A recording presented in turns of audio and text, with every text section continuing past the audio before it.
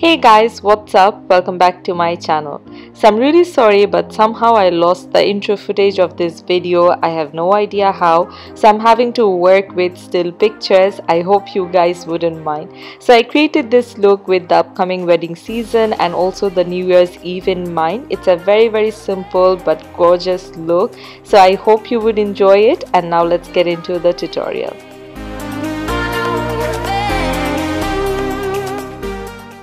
So today I'm starting off with my eye makeup, and at first I'm using my MAC Painted Lip Paint Pot and I'm applying it all over my eyelid. This is gonna help cancel out the darkness and also make the eyeshadows last longer. For my eyeshadows today, at first I'm using the Meet Matte Trimony palette from the Balm, and from here I'm taking this matte off-white shade and I'm applying it all over my lid. This is going to help get rid of the extra stickiness of the eye primer, and the eyeshadows on top would go on smoothly. Then I'm going in with this matte light brown shade, which is gonna act as my transition shade, and with a Morphe blending brush I'm applying it all over my crease. Then I'm going in with some sticky tape and I'm just going to apply it on my hand a couple of times just to get rid of the extra stickiness, and then apply it on my outer corner. And for my eyeshadows, now I'm going to use my Natasha Denona eyeshadow palette. This is, I believe, palette number 9 or 10. I'm not really sure. I'll put it down in the description box below. So I'm using this matte purple sort of a shade and I'm concentrating it mainly on my outer corner, and I'm also bringing a little bit in my crease. Make sure this shade is really blown out and blended, because this is also going to act as a transition shade, because you would only be seeing a little bit of this purple shade peeking out of the black.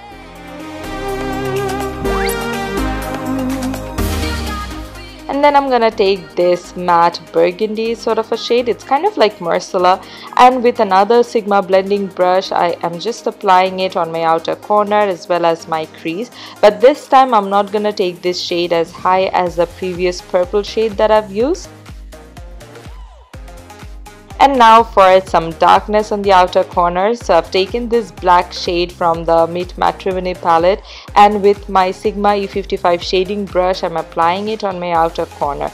I mainly want the darkness to be on the outer corner, and when there isn't much product on the brush I'm just gonna drag a little bit into the crease just to blend it out evenly, but I'm mainly concentrating it on the outer corner.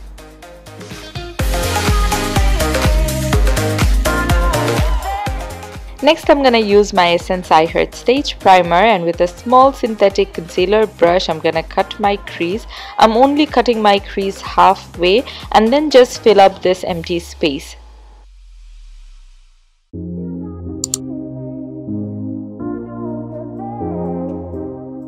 Then I'm using this ultra shimmery glittery gold eyeshadow from the Natasha Denona palette, and I'm applying it with my finger because I feel such shimmery eyeshadows work the best with our finger.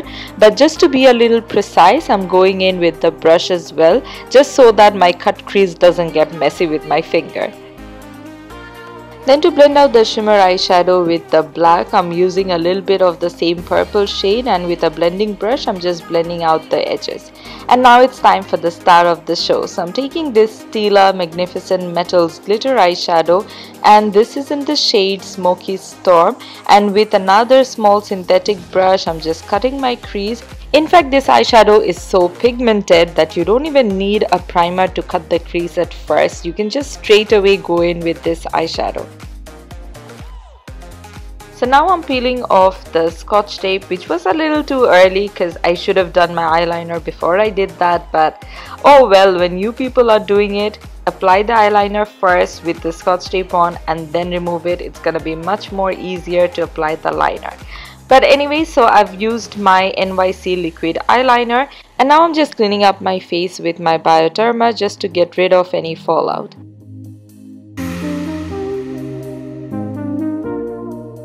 So with the cleaning up done, now it's time for my face makeup, and at first I'm using my Smashbox Photofinish primer and I'm applying it all over my face.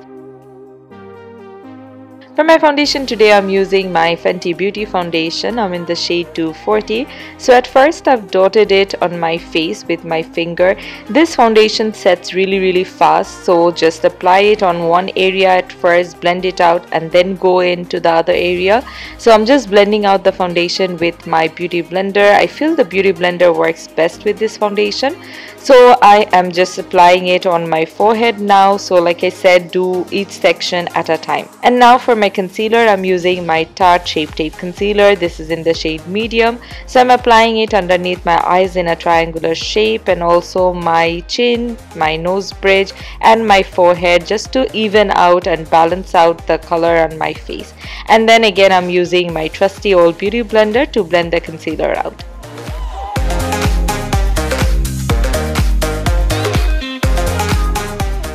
And to set the concealer, I'm using my Mercier Translucent setting powder. I'm applying it underneath my eyes at first, and then I'm gonna apply it on all the rest of the areas where I've used the concealer.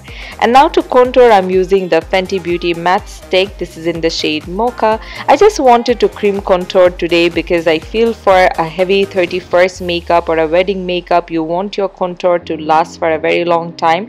And doing cream contour and then setting it with powder makes it last really long. So I'm contouring my forehead, my jawline, as well as the sides of my nose, and I'm blending everything out using a Real Techniques contour brush.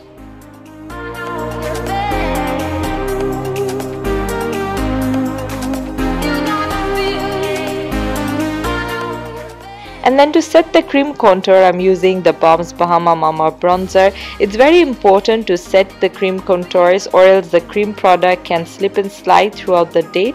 So just to be safe, set it with a powder contour as well. For my blush today, I'm using this Nars blush, which I believe is in the shade Dolce Vita. I'm not really sure. I would put it down in the description box. So I'm just applying it on the apples of my cheeks. And for my highlight, I'm going in with the Fenty Beauty Killawat highlighter duo. This is in the shade Hustla Baby and Min Money. I'm basically using the shimmery shade from this duo, and I'm applying it on my cheekbones, the tip of my nose, nose bridge, cupid's bow. And I'm also applying the same highlighter on my inner corner, just to highlight a little bit, and also the brow bone. And now to line my waterline, I'm using my Urban Decay 24/7 eyeliner pencil. This is in the shade Perversion. And to smoke out my lower lash line, at first I'm taking this black eyeshadow with an angled definer brush, and I'm applying it really close to my lower lashes.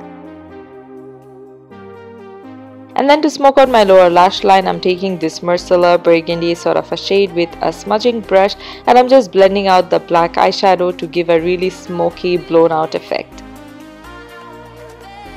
And now it's time for mascara, and I'm using my trusty old Jordana Best Lash Extreme Volumizing Mascara on both my top and bottom lashes.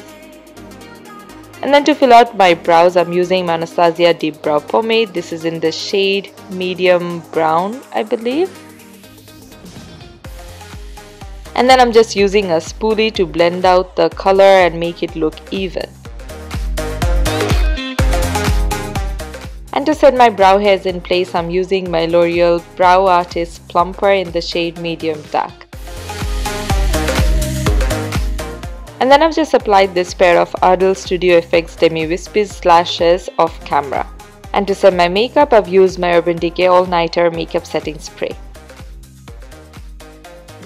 And for my lips, today I've used my Colourpop lipstick in the shade Lumiere. So this is the finished look. I hope you enjoyed watching this video, and if you did, then please don't forget to give me a thumbs up and share this video with your friends and family. And until next time, take care and a very happy new year.